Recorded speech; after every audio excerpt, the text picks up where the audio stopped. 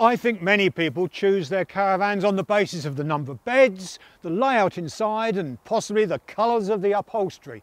I'm going to take you on a little trip now which looks at one or two other points, and these are really quite important. These two caravans here, for example, on the front, this one has one big large picture window. In contrast, this one has 1, 2, 3 windows. What's the strength and weakness? Well, this tends to cost a little bit more in the factory when it's built. This one is less expensive, but if you did get a stone fly up and cause damage, you're going to have a complete new window of that size.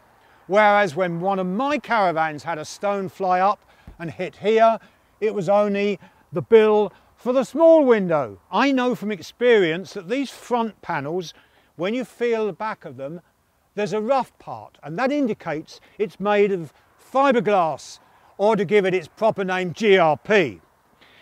We all have little accidents and mishaps, and if this was to get knocked and split, a good caravan repairer, a good car body shop repairer, or even a boat builder could make a patch repair look very, very successful.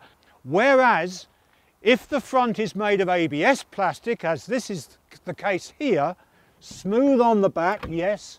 If the stone or the damage occurs here, then all of that would need replacing. There are even many caravans now where the whole lot is ABS plastic. Well, now looking at the sides on this caravan, this is fairly traditional, and aluminium skin has been used for many years. But what if you have a little bit of an accident, a little bit of a bump? Well, it's impossible to push aluminium back out. It stretches. And a bad case is if this textured piece gets damaged, because you can't recreate the textured finish under normal circumstances. So the whole of the side will have to be re-skinned.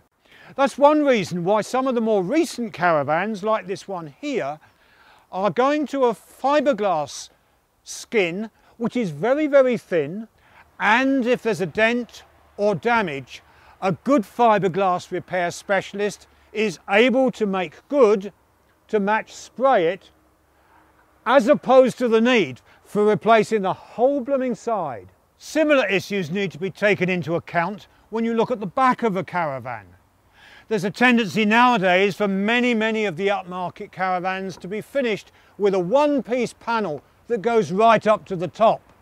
Yes, but wait, if somebody bumps into you at the back, or maybe you reverse into a post and there's damage, then it means the whole lot has got to be replaced. Now this is a new caravan and it has a join across here, and I see that frankly as a benefit, because if we have this unfortunate situation of damage here, it does mean that the repairers only have to get this replacement piece. On a final note, some people particularly like the idea of buying an imported caravan. You have to recognise that if the manufacturer is in a country which drives on the right, very often you'll find that the door is on a different side. There is another issue to bear in mind too. When you bring in imported caravans, you sometimes find that the kitchen is designed very differently. The oven might be small, for example, and I've seen some which don't even have a grill. Haven't they discovered the joys of toast?